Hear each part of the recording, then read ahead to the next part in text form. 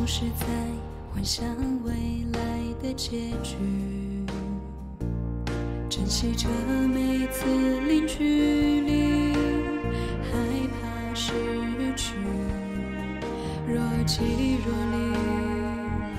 我们不是故事里的主角，只是爱过的人把记忆延续。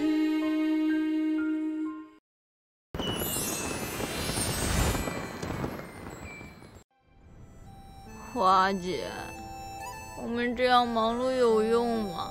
玉儿小姐不在，不必要走了，我们拿什么给杏花楼比呀？是啊，我们拿什么比呀？要不咱们两个上？花姐，我们花满楼是不是真的完了？这样你也就自由了。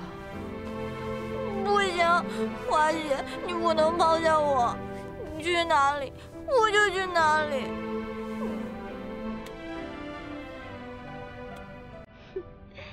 天皇，一切都准备就绪，你就放心吧。这最后一场比赛，不论输赢，一定要把花满楼拿下。赢了，顺理成章的签字画押；输了，我会安排人手嫁祸给状元郎。我倒要看看这小小的花满楼，它能藏到哪儿？天皇，这是个什么东西啊？这么重要，你可以告诉我吗？哼，这么重要的东西，我会告诉你吗？深夜的医馆，太子开始为花满楼和杏花楼的第3场比赛做准备，一遍又一遍努力地演唱着，但明显力不从心，满脑子都是玉儿的处境，她到底在哪儿呢？好痛！为什么？究竟为什么是我？花满楼的大家还好吗？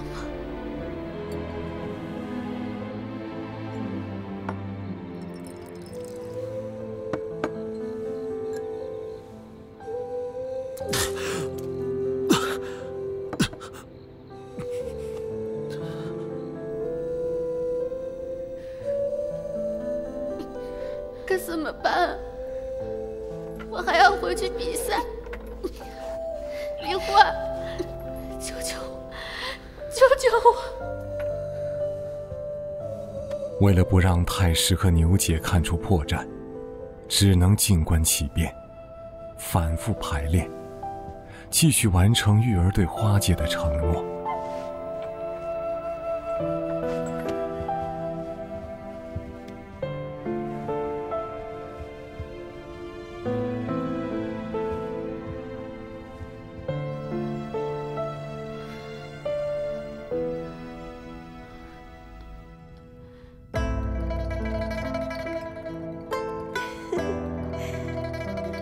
杏花楼趁机请来了长安城最好的歌姬，碾压全场。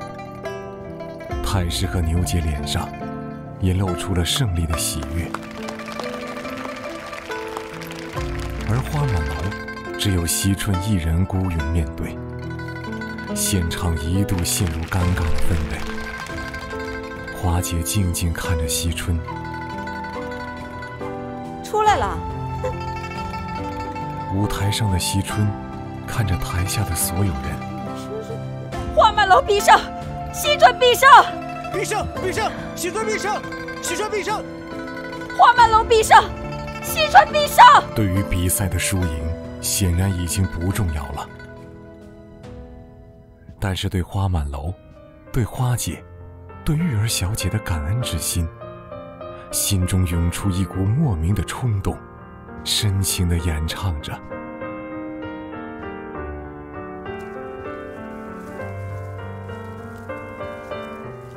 好。悲伤的情绪让全场观众陷入死寂，纷纷低头不敢直视。为你等从一开始。